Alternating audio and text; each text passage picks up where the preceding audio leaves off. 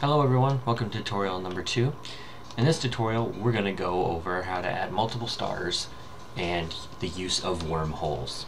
So first off we're going to click out here, add star. Now we have 2 stars. I'm going to go ahead and take the time to create a couple planets, not many, but just a couple.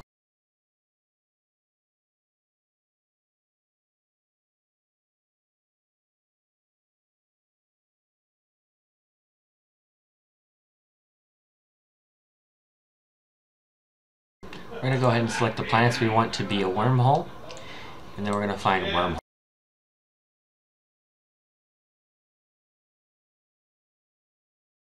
Now that we have them set to wormhole, we need to create a special connection to them. So just like you normally connect a planet, you hold down Control and connect. Next, you select the actual line itself and click over here and click wormhole. This will create a wormhole link instead of a standard phasing link.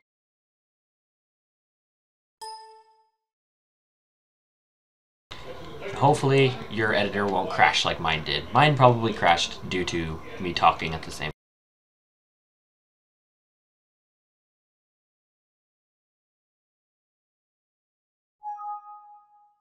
time. Okay. There we go. That is basically the gist of adding more than one star and using a wormhole. Most of the time wormholes, when they go from one star to the other, don't work very well, but you can always try again yourself. Hope this helped. Have a good day.